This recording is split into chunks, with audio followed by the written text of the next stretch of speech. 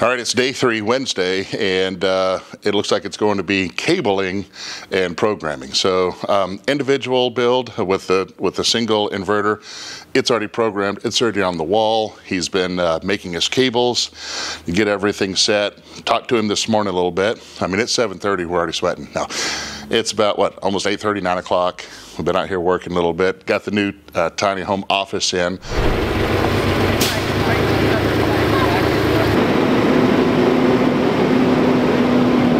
Well, we're bringing in our new office. As we're growing, we're bringing on more people. We've got to have a front office. Putting that in so whenever clinics come in, supplies come in, we've got a front desk. So, kind of fun keeping it on the property. So. Yeah, some, and then the shirts and stuff are going in that one underneath that one, or the... All right, we're 100 here. Dual 40, what have we got? Range, oh. We ain't never turning that on. This will be cool. All right, back to work so we can pay for this. Woo-woot! On the double inverter setup, we went ahead and pulled the inverters out. Remember I was talking about that fiberglass storage area. It's kind of very flimsy, so we're going to shore that back up. So we got some 2x4s all lined up and get all that taken care of. We're going to program his double inverter setup. Kind of complex to do that. Better to have that done in the air conditioning than, you know, doing it out there in the hot sun with Wi-Fi and everything else. So I'm projecting tomorrow by the end of day it'll all be wired up, and then we'll determine probably Friday morning, cut power, finish it up, and get him going. So cross our fingers. Hopefully there's no more setbacks. We'll see. Let's see how the day goes. And it says go ahead and turn on the second one. I'll turn on the second one, and it's going to show up. It says go ahead and send the settings. Now watch this. Now they're both green. Oh, cut that one out. So we're shoring up the plywood a little bit. The storage bay in my coach is just a little flimsy there, so we're just adding some more strength to it so it can hold the weight.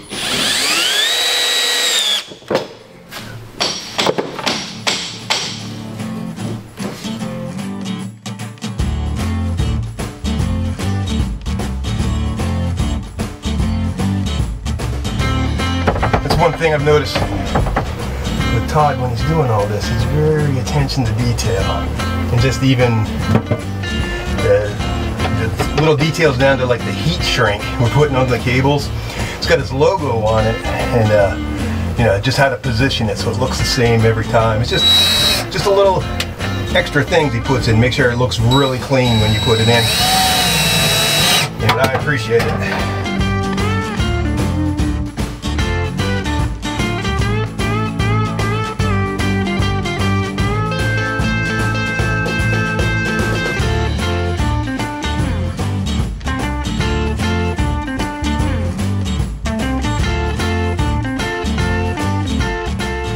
I think it's close to lunchtime.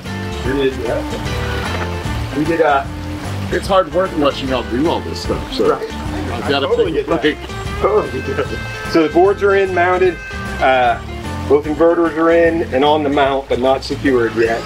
So next is, if that's all secure, we're going to turn our attention back to the battery piece. Once we drop in the batteries, we can go ahead and leave them in there, because you're going to measure between the batteries and the disconnects, the link system up top. The great thing on these batteries, they already have the disconnect, so we don't have to wire that in. That's what he's doing over there. Okay. Literally go from the battery, you figure out your link up into that spot. His mindset was to run it starting from here and back over, but I think just because I've already got the hole drilled over here where I ran the solar power cable earlier in the week, I'm gonna go feed these up that hole and start from that side and run it back.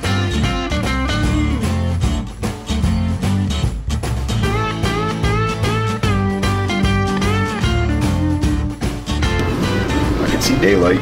That's a good thing.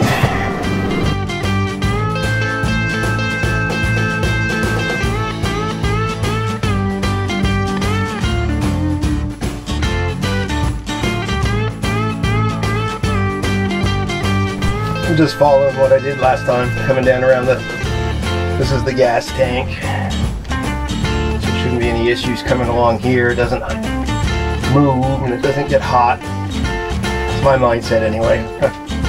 Could be wrong, probably am. We'll find out after a while. If it melts, I'll have to replace it and do something different.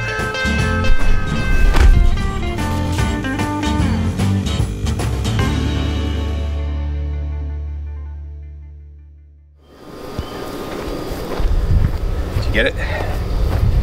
Yes, we're just tying in wires now, connecting all the hardware together. I think we're looking pretty good as far as time schedule goes, which I'm excited about. I thought we'd be working well into tomorrow. He says once we get this tied in, it sounds like we'll be ready to cut power and tie into the AC and get things working. So fingers crossed, everything's looking good. We'll have this at least functional by the end of the day, and then tomorrow we can load test the batteries, and then I'll work on just cleaning up, you know, making it look a little neater than it is right now. We're just getting it in there for right now. But yeah, I'm pumped. I'm pretty excited. We're almost there. All right, it's beginning of day 4. It's Thursday, and it's we're a little later in the morning. They started early. We're still doing our finishing touches before we cut power. I was hoping that we would have started cutting power a little bit earlier, but they're doing their finish up. It's a little overcast right now, so hopefully it doesn't rain. We'll find out by the end of the day, but I think both of them, we should disconnect power today. We should reconnect, but barring any issues, so let's see what happens. Okay, batteries go to this side. That's all I was checking. I don't know if the batteries went on this side of the shunt or on this side, so it goes right here. I'm doing it. Yeah, you doing what? I don't know. But I'm doing it. You figured out you gotta do the negative first? I just did, yes. Yeah, I just said that. I probably should have did negative first. Yeah. But hey, while you're dragging that, let's get some sand in there. Some sand in there. You want some? Well, I was gonna wipe it off. You got this, by the way, so far? So far. All right. Because now you see, now that it's all almost done, you know, this wire goes into there, the other yeah, wire I can goes visualize it now, and that's the thing. So I actually just went over and Peyton showed me his setup for this. I'm like, all right, I got it. That's why I try to give you a little bit at a time, because I know it's like, you know, the sponge is shallow. It's not going to absorb all of it at once. And it's a whole lot of info, man. And if I can get a lot of that out of the way, then you're, oh, I just got to hook here and here. Yep. Well, I've done that 16 times on this build so far, so not a problem. Ratchet to tighten up. I got everything finger tight right now. I'm just going to tighten it up. I'm going to ask Peyton for help. So I stripped the head off a screw on the inverter. There's where it's got some weatherproofing in there. It's got an arm. You just loosen the screw and open it up. You can run the wires in and then close it back down. It's kind of a weather seal, but I stripped that head, so we might have to cut it off, and Todd said Peyton probably could figure that out. So I'm at a kind of a point where we need to do that. So I'm gonna go find him real quick, see if he can't give me a hand. So in the inverter, you know that on the DC side, where it's got the little arm, you loosen the screw and you open it up and run the wires in and close the arm back down. You know what I'm talking about? You have the 5Ks, right? Yeah. Yeah, I know what you're talking about. Well, I stripped the head off that screw. Yeah. And you know, maybe you could... I never open those because they're a pain. So what do you run around them? Push through them. They push through. With the end already on it? Yeah. Really? Yeah, that's what I've always done. Alright. I didn't think to try that.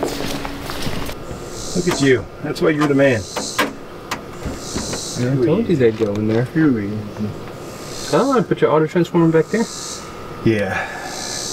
This is coming together. Heck yeah.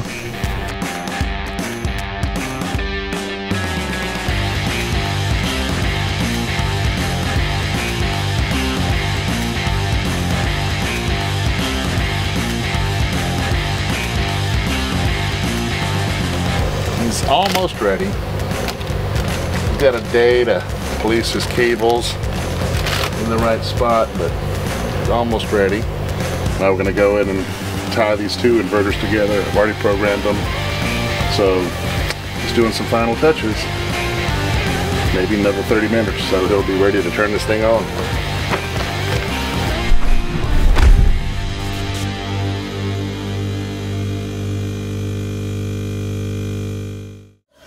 Hey, it's mid-morning. They're killing the systems. Actually, one couple decided to go ahead and leave, got the air conditioner on, kind of approximated, got a couple hours before it's gonna die, so went ahead and took off. It's 4th of July, I was trying to get some stuff done. We're actually on our way home. We're gonna do day on, day off the grid. So we're taking a little longer getting home. So we're gonna do 2 harvest hosts with a campground in between, just in case we need the power. There we go. But I'm gonna try to run as much as I can off this solar for the whole time. The other one, doing everything they can. They're washing clothes and everything else because been sweaty and everything else, so they're getting all that taken care of. 4th of July, this is gonna be really cool. We're pyromaniacs. We bought a lot of fireworks, so we're going. I have 5 or 6 acres over here, totally free of trees. Can light up some fireworks, so they're gonna have a celebration. Now, not everyone can come in for the 4th of July, but one thing that we will do every single time is do a brisket, right? I love cooking briskets. I think I do a pretty decent one, so, you know, let's look and find out. Very grateful for our country. I think we have a wonderful country, and we're gonna celebrate that, and we're gonna do it the old-fashioned way, fireworks. Point, everything's hooked up. The only thing we're missing is we haven't, here, I'll get rid of that. The only thing we're missing at this point is we haven't tied in the solar panels, and the reason is we want to drain these batteries, completely discharge them, and naturally if the solar panels were hooked up at this point, it would be charging the batteries as we go along, and we don't want that right now. So once we discharge the batteries, we know everything's looking good as far as that goes. The final step will be just to tie in the solar panels. In the meantime, I'm just cleaning up wires and putting the covers on, and just a little thing, picking up all the mess around the work site, and puttering, and just seeing if there's any issues that pop up, and you know, that's it. Yes. And I'm excited for my first boondocking adventure. When we leave here, our very first stop, and I did it on purpose, we're going to stay at a Cracker Barrel just so I can stay overnight and run the AC without the generator and whatnot. This has been a very good experience. I'm very happy that I came here and did this. Todd is awesome. The whole crew, they've been very, very good to us all.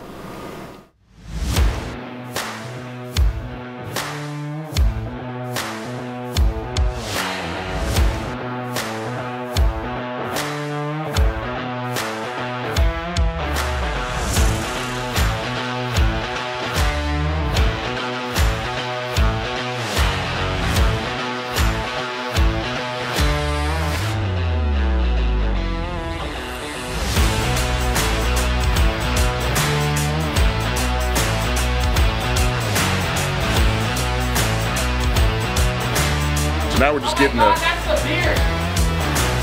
just getting the fireworks ready for tonight. Hope you guys have a wonderful 4th of July this year and every year. I hope that's voiceover, not my face.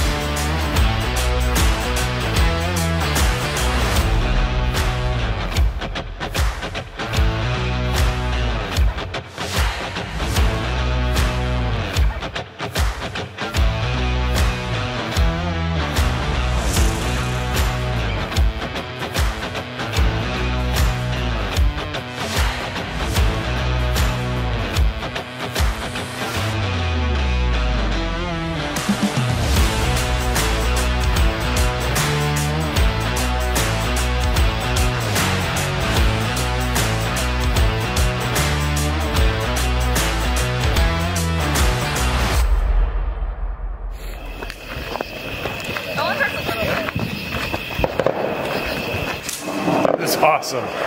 That's awesome. Yeah. Todd did a great job. Gotta want it up next year. Yeah, every year.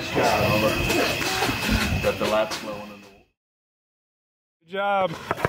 Oh, sorry. Oh my gosh. Not the children. Not the children. Todd, go get them.